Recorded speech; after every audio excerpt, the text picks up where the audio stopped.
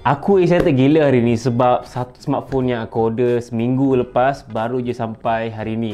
So dia ambil masa dalam 7 hari macam tu baru sampai ke rumah aku. Dan bila aku buka plastik tu aku macam tak sabar barang apa yang sampai ni. Dan bila aku tengok, wah, finally sampai juga ke rumah aku. Yes, ini adalah Nubia Red Magic 5G.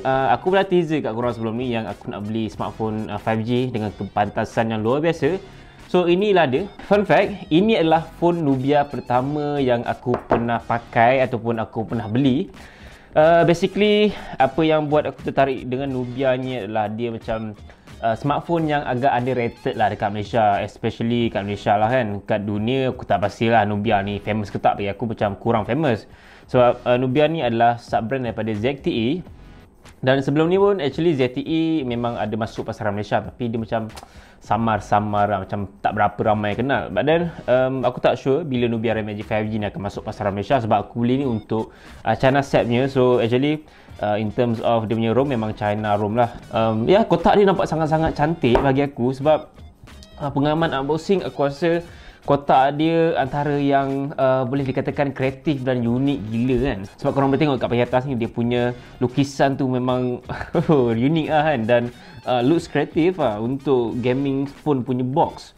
So ya, dia punya texture tu rasa very clean. And untuk logo ni rasa macam ada texture sikit. Dan ya, looks good. Korang boleh nampak dia macam bersinar-sinar sikit situ. Gila, aku macam tak sabar nak buka lah. Alright, 1, 2, 3, boom. Alright, ini adalah Nubia Red Magic 5G yang mempunyai storan 128GB dengan 8GB RAM. Actually untuk phone ni dia ada pilihan 12GB RAM dengan 16GB RAM paling maksimum. Dan aku rasa 8GB pun dah sangat-sangat cukup lah untuk aku sendiri. So kat sini dia tulis hasta la Victoria Siempre. Aku tak pasti apa maksud dia. Phone Nubia Red Magic, dan aku letak tepi dulu. Kita akan tengok kejap lagi. Dan bawah kotak ni ada kotak lagi. Ini adalah kabel. Setiap kotak dia ni ada macam satu logo tau. So ini tunjuk kabel, kabel USB-C to USB-C. So apa yang menariknya dengan kabel ni, dia punya shape tu adalah bentuk L. So kalau korang main game sambil charge ataupun tengah tengok video sambil charge phone ke, ataupun sambil cucuk kabel dekat phone tu, so dia tidak mengganggu tangan sangat. Kalau kabel biasa dia macam straight macam ni kan. Tapi untuk kabel Nubia Red Magic 5G dia dah bagi siap kabel yang bentuk L shape. So that's good lah untuk Nubia Red Magic 5G. Panjang tu lah nama dia, Nubia Red Magic 5G. Alright, next is power adapter. Heavy though, seriously heavy. Alright, power adapter dia ini versi China, so that's why dia 2 pin.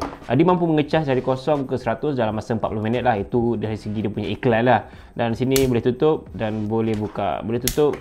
Wah, nice. But then as heavy lah, sebab besar kan. Next ada manual book yang mempunyai saiz yang agak besar. Dan dalam dia macam tak guna sangat pun kan.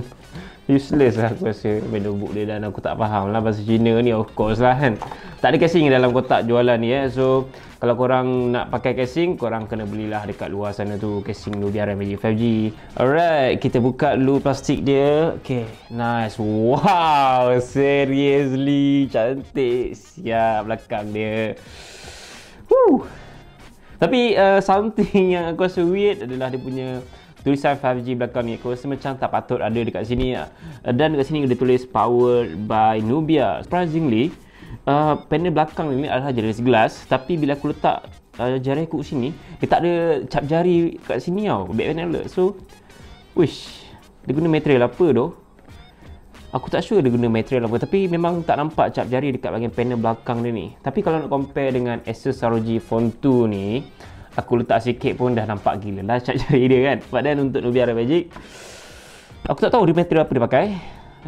Memang sangat-sangat sedap untuk nak dipegang, disentuh dan dibelai macam ni. Wah, soft gila. Cantik, seriously cantik dia punya rekaan belakang ni. And then Nubia kata dia punya rekaan belakang X apa semua ni dia diinspirasikan daripada e-sport.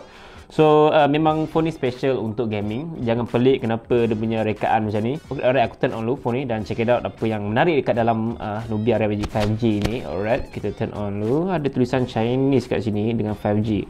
Dia memang promote kau-kau 5G dekat phone ni. Sini 5G, sini 5G. Alright, aku nak set up dulu phone ni dan aku nak tunjuk apa yang best sangat dengan phone ni. Okay, phone ni adalah phone yang pertama yang hadir dengan refresh rate 144Hz. Ya, gaming smartphone dengan 144Hz aku rasa tak terkejut sangat lah. Tapi in terms of penggunaan tu, susah lah aku nak bandingkan ataupun nak macam tengok kelainan antara dengan 120Hz. So tak apa, aku nak tengok bahagian setting dia dulu. Kat sini ada 3 pilihan saja, iaitu 60Hz, 90Hz dengan 144Hz, dan ditulis kat sini esports level refresh rate silky smooth screen picture. Alright, tak apa, kita akan cuba buat perbandingan sedikit dari segi mata aku ni, sama ada mata aku dapat tangkap kelainan antara dengan Asus ROG Phone 2 punya 120Hz atau tak dapat tangkap. Tak apa, kita akan cuba. Dan of course untuk 144Hz ni dia punya bateri memang akan makan gila kan. Dan aku tak saja untuk korang always turn on 144Hz ni. Aku rasa kalau korang nak gunakan sebagai penggunaan biasa, 90Hz pun dah sangat-sangat cukup lah untuk refresh rate kan. Skrin juga menggunakan skrin AMOLED yang bersaiz 6.65 inci dengan resolution 1080p darab 2340 pixel. So itu resolution untuk skrin dan quite nice untuk ada punya color skrin dia. Bagi aku sangat-sangat cantik lah untuk skrin AMOLED dan phone gaming macam ni kan. So itu yang menariknya dengan Nubia Red Magic 5G. Dan bahagian kiri juga ada dia punya grill untuk exhaust fan lah. Exhaust fan. Alright, kat sini juga ada macam satu port ataupun dock untuk korang nak sambungkan dengan aksesori Nubia untuk nak main game dekat phone ni lah. Satu lagi button yang warna merah ni adalah fungsi gaming mode. So kalau korang turn on ke atas ni, dia akan terus pergi ke bahagian gaming mode dan dia akan optimiskan penggunaan bateri, optimiskan performance, dan korang juga boleh menggunakan fungsi punya trigger atas ni lah. So ya, lebih optimis kalau menggunakan fungsi gaming mode. Dan aku suggest kalau korang nak main game kat Nubia Red Magic 5G, just turn on gaming mode. Kat sini juga korang akan nampak banyak option, banyak pilihan game yang korang dah download. Dan of course just game yang korang download je lah. Kalau game tahu tak download lagi, korang kena download lah kan. So actually kat sini bila aku turn on kan fungsi gaming mode, dia akan automatic turn on kan lampu dekat bahagian belakang ni. So korang boleh nampak lampu Red Magic yang berwarna merah. Aku tak sure dia akan bertukar warna biru ataupun RGB yang lain, tapi as of now yang aku nampak hanya warna merah sajalah. Aku tak sure kalau ada warna lain kan. Korang dengar tak bunyi dia punya kipas dia? Sekejap aku bagi dengar sikit. Okay, dengar. Itu bunyi kipas dia. Actually bunyi kipas dia kalau tak buka apa-apa aplikasi apa semua memang agak obvious lah. Tapi kalau korang main game, buka speaker ataupun pakai earphone, aku rasa memang takkan dengar lah bunyi kipas dia.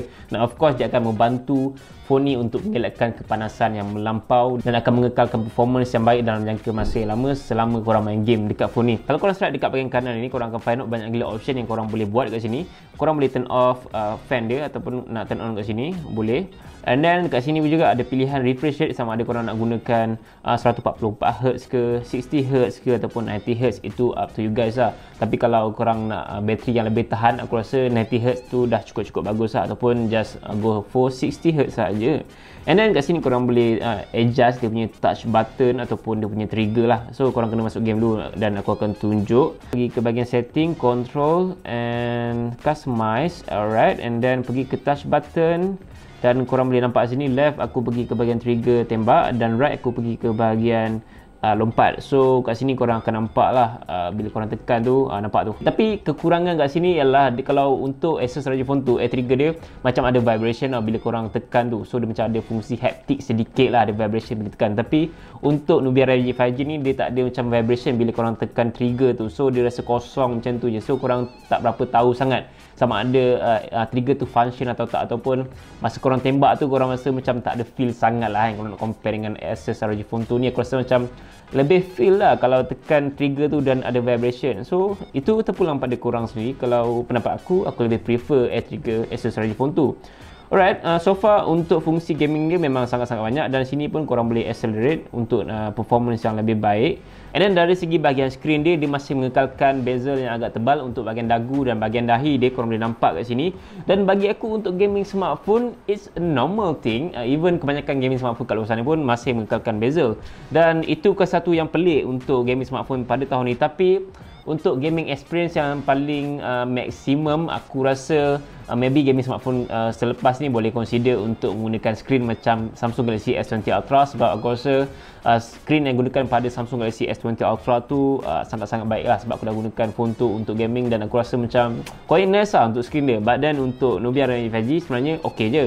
Cuma pengalaman yang lebih baik, aku prefer skrin macam S20 Ultra tu lah. Itu pendapat aku lah. Kalau pendapat korang, aku tak sure lah kan. Seperti biasa, nama pun gaming smartphone, so dia masih mengekalkan bicu audio 35mm dekat bahagian atas ni dan mempunyai stereo speaker atas dan bawah. So bahagian bawah ni ada stereo speaker dia, lebih kurang macam lubang grill kat sini je dia punya design. And then menggunakan USB-C dengan pengecasan pantas dari 0 ke 100 dalam masa 40 minit macam tu, 55 watt. SIM slot dekat sini. Alright, sekarang ni aku nak bagi korang dengar macam mana pengalaman main game ataupun simple lah kan, dan aku nak tunjuk sedikit dia sound macam mana. Alright, sekarang ni aku nak buka game Asphalt dan aku nak bagi korang dengar dia punya gaming experience, dan aku akan turn on 4D shock. Alright, kita akan buka Asphalt, maximizekan brightness. Alright, let's go. 144Hz. Oh yeah, yeah man. Buka 4D shock.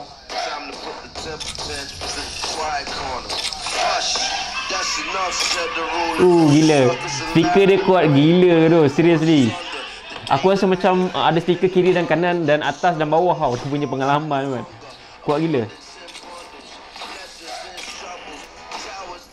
Okay, kita try game Asphalt dan aku tak pro sangat main game. Tapi kita cuba. Alright. Speaker dia memang sangat-sangat mantap gila, memang marvelous gila lah speaker dia. Dia punya grafik babe, grafik dia nice. Game ni dah improve Asphalt ni improve gila. Bila nak dapat NOS ni?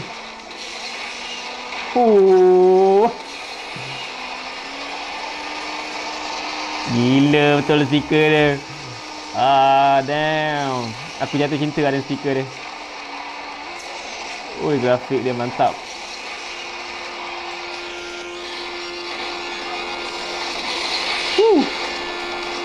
Yes. Alright, sekarang ni aku turn off dia punya gaming mode. Actually kalau korang turn off gaming mode, dia takkan automatic keluar. Korang nak kena exit by manual.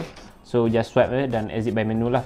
Alright, dari segi pengalaman main game, grafik, speaker memang sangat-sangat mantap gila untuk Nubia Red Magic 5G. Ini first impression aku lah. Gaming smartphone pada tahun ni aku nampak diorang dah step forward ke depan untuk bahagian fungsi kamera dia. So untuk Nubia Red Magic 5G ni hadir dengan 3 kamera, 64MP kamera utama, 8MP kamera ultra wide, 2MP macro yang mampu merakam sehingga 8K video, dan juga mempunyai kamera selfie 8MP wide yang mampu merakam video 1080p dengan 30fps untuk bahagian kamera depan dia. Phone ni juga dibekalkan dengan bateri sebesar 4500mAh, dan bagi aku dia macam kurang seimbang lah dengan refresh rate sehingga 144Hz tu kan. Maybe cooling fan yang ada pada Nubia Red Magic 5G ni memberi kesan pada kebesaran bateri tu. So dia punya specs tu membuatkan macam ruang tu dia makan sikit. So that's why bateri dia agak kecil berbanding dengan bateri Black Shark 3 Pro ataupun macam bateri Asus ROG Phone 2. So untuk phone ni juga dihadir dengan rangkaian 5G, dah siap-siap ada rangkaian 5G. Even kalau korang scroll kat bahagian atas ni pun dia ada pilihan 5G kat atas ni, dan kat sini pun banyak pilihan untuk korang nak pilih. Ada macam-macam lah kat sini kan. Alright, and then phone ni juga ada dengan Snapdragon 865, dan of course dari segi performance tu memang sangat-sangat mantap dengan screen AMOLED, dengan 144Hz, dengan gaming mode, apa lagi dengan chipset yang baru, and then ada cooling fan, and then macam-macam lah yang aku rasa agak bagus lah untuk Nubia Red Magic 5G ni. Cuma kekurangan dia macam aku cakap awal tadi adalah dari segi kebesaran bateri dia hanya 4500mAh saja. So itu adalah kekurangan yang aku nampak untuk Nubia Red Magic 5G. Dan in terms of UI, aku tak berapa gemar sangat Nubia Red Magic 5G ni punya UI. Oh, forgot to mention, untuk Nubia Red Magic 5G ni juga dia ada fingerprint scanner dekat bahagian skrin. So aku akan tunjuk orang macam ni kepantasan fingerprint scanner dia. Alright, alright, biasa-biasa je lah bagi aku kan. Fingerprint scanner biasa-biasa lah. So guys, aku rasa itu sahaja perkongsian dan first impression aku mengenai Nubia Red Magic 5G. Korang boleh nyatakan pendapat korang dekat bahagian komen mengenai phone ni, dan jangan lupa untuk follow Twitter dan Instagram aku. Jangan lupa juga untuk subscribe channel aku. InsyaAllah kita akan berjumpa lagi lain video. Assalamualaikum. Nubia Red Magic 5G, dia punya rekaan semua dah cantik, dah cun tau. Dia punya bateri spoil sikit dah. Aduh Aku rasa maybe aku akan guna untuk beberapa minggu and then aku akan jual kot phone ni. Ya, feel pegang memang sedap untuk phone ni. Besar dia pun tak besar macam Asus Laju Phone 2 lah kan. Kalau nak compare dia punya refresh rate, aku rasa lebih kurang sama je. Alright, kita cuba refresh rate 144Hz dengan 120Hz. Alright. Lebih kurang je aku nampak pada mata aku kan. Tak ada beza sangat pun. Lebih kurang je. Susah nampak perbezaan dari segi mata sendiri kan. Aku rasa nak kena guna video recording baru nampak perbezaan sedikit. Okay, bye.